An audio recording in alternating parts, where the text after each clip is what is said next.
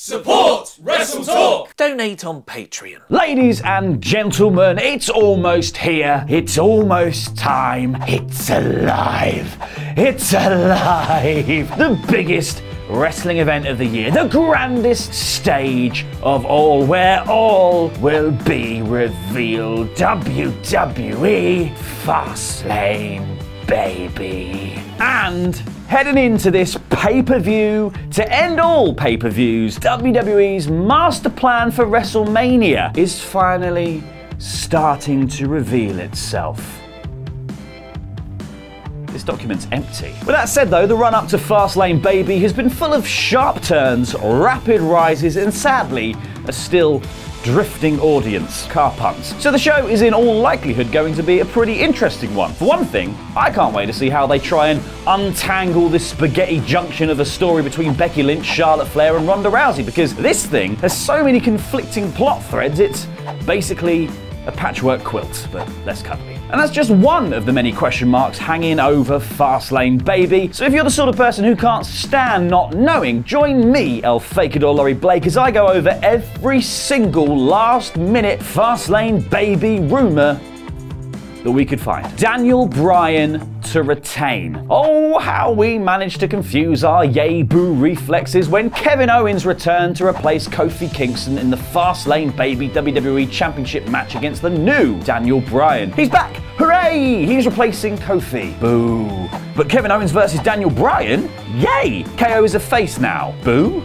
Yeah, boo? I don't really know how to feel about that one. If you're anything like me, then you were no doubt super happy to see Kevin back, but so sad to see Kofi being replaced. What are you doing to us, Vince? The really strange part of all of this, though, is that Kevin Owens has been playing the role of babyface since his return, despite costing babyface unicorn Kofi Kingston his title shot. And Bryan has been running him down for being a standard family man and committing the vile sin of bowling and being a dad and eating pizza. However, Owens is not expected to be walking out of Fastlane baby with the hemp belt at all, as Daniel Bryan is the strong favourite among betting sites. Now, whether he wins clean or is helped by the Eco-Colossus, sounds like E. coli, but he's not getting that because he's not eating meat, Eric Rowan, Bryan is expected to hold the title until at least WrestleMania, where it's expected he's going to take on Kofi Kingston, and possibly someone else too, as there has been some speculation, for example on Wrestling Observer Radio, that they might be setting up a triple threat match for WrestleMania between Bryan, Owens, and Kingston. Now,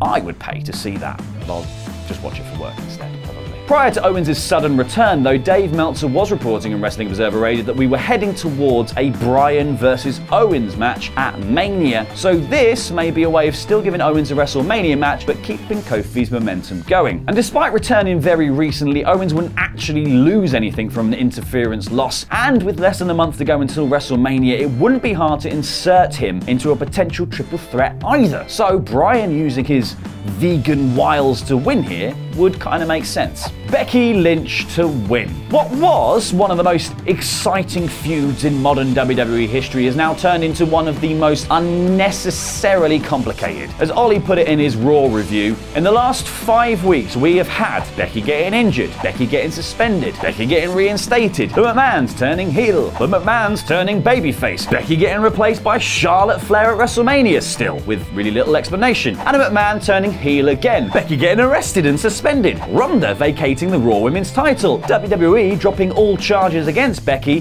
unsuspending her, and then putting her in a vacated title match against Charlotte Flair, Ronda returning upon hearing this news and then getting given the title back.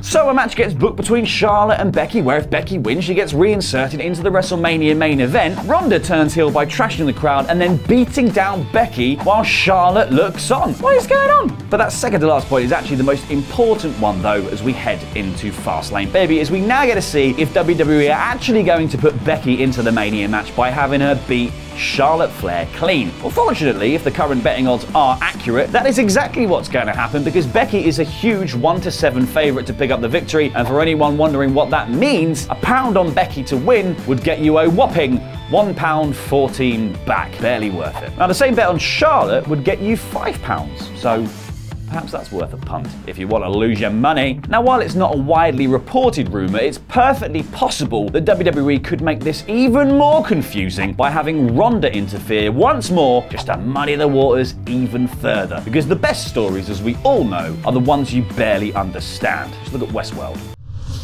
No titles to change hands. Congratulations! You finally got that title shot you worked so hard for, and you're going to challenge for the belt at Fastlane, baby. Unfortunately, for all the #1 contenders for this Sunday, however, you might be out of luck because not one of them is currently the favourite to win any of their matches. Kevin Owens, Mandy Rose, The Miz and Shane, Nia Jax and Tamina, Gable and Rude, and Ricochet and Aleister Black are all odds-on favourites to lose. Now, this isn't all that unexpected though, as WWE generally likes to save all of its biggest title changes for WrestleMania at this time of year. Don't know why, it's only the second biggest show of the year. But it does kind of beg the question as to why there's even a need for another pay-per-view so soon after the Elimination Chamber and so close to WrestleMania. Oh no, wait. Money. But that is the big problem here, because Bryan seems destined for Kofi, Shane and Miz are probably going to have a feud, the Revival already want to leave, so at least the weight of the belts will slow them down in that case, and just think about Asuka losing the title to Mandy Rose. Seriously. And then you got Bayley and Sasha Banks, the newly crowned inaugural Women's Tag Team Champions, who are expected to go on to defend their belts for some time as the Women's Tag Division continues to slowly grow from the ground up. Because they even turned up on NXT to say they'll be popping back at some point to put the belts on the line. You've got to doubt that Nia Jax and Tamina would be warmly received over that way. And in a recent Twitter exchange, Bayley challenged Trish Stratus and Lita to a match for the belts, something that smacks of WrestleMania and could easily be a passing of the torch moment for the pair. The Shield to win. The Shield, el escudo. Das Shield, lo escudo. WWE just can't get enough of Roman Reigns, Seth Rollins and Dean Ambrose triple fisting the air to get a pop. Now, their latest reunion took place just this past week on Raw, seemingly ignoring the fact that Dean Ambrose said that Roman Reigns deserved his leukemia only a few short months ago. But it's all for the greater good, obviously, and it's all to beat the most terrifying and tedious faction in WWE, Baron Corbin's talent graveyard, featuring Bobby Lashley and Drew McIntyre. We stop doing this to Drew now? Is it time for him to get his big push? No? Okay. Because if this is Fastlane, baby, this match is the M25 after an accident. It's going nowhere. Because I like all of these component parts separately, but these big 6-man tag matches of the Shield versus 3 randos has been done to death and feels like it main evented every Raw last year. Anyway, the rumour is that the Shield bros are going to win here, particularly with Dean's impending is it a shoot, is it a work departure, and Roman Reigns' recent return from leukemia treatment. It would be a poor choice not to have them pick up the win. So a triple powerbomb to Baron Corbin seems to be the order of the day. I don't know, if there's an announcer's desk, not table Luke, involved, well, I'll just look through that as well. Now, it's thought that this match might go on last to capitalise on Roman Reigns' return momentum, but honestly, while it is great he's back, the last thing I really want to see is Baron Corbin main eventing a pay-per-view.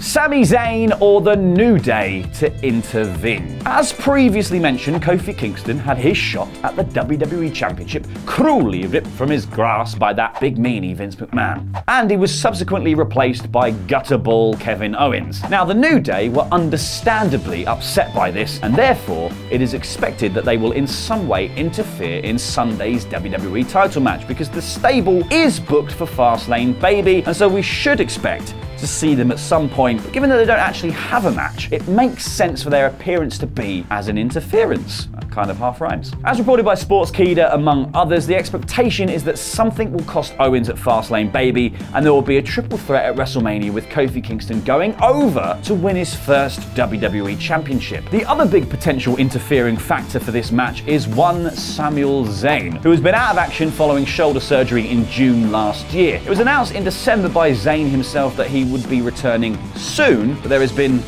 no sign of him since. Now, with his buddy Kevin Owens in a title match, and Daniel Bryan being helped by a man with a ginger beard, why can't Owens even the odds with his own copper-bearded brother? Copper-bearded brothers is my gang. Or could Zayn cost Owens the match, setting up their own Mania match, and restarting one of the greatest feuds of the modern era. Or maybe not, because Kevin Owens to turn heel. You've got to imagine in a world in which the New Day might be out to cost Kevin Owens his shot at the WWE Championship, do you really think that Mr. No Pineapple on Pizza is going to take it lying down? Because Kevin Owens is one of the best heels of the modern era, and although he hasn't been booked to succeed, his character just fits being a heel so much more than being a babyface, right? Because despite taking Kofi's place in the match and then publicly thanking Vince McMahon on Twitter, he has been playing the role of babyface on SmackDown Live. So the New Day costing him his title shot could cause him to go a bit OTT in his retaliation. Add to that the fact that a double heel dynamic going into WrestleMania would be a much better storyline for the underdog Kofi Kingston. If the idea is to have a triple threat match, it all seems to make sense, because overcoming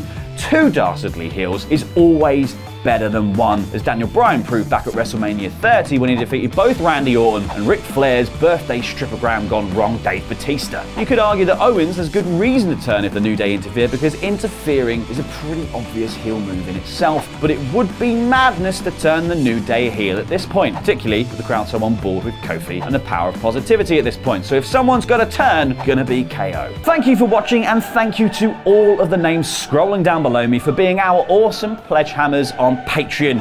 You all get free membership to the Fakidor army. And direct your attention over there for more awesome WrestleTalk content, but more importantly, keep your eyes peeled for the big reveal on Monday, as I finally unveil my master plan to destroy WrestleTalk once and for all.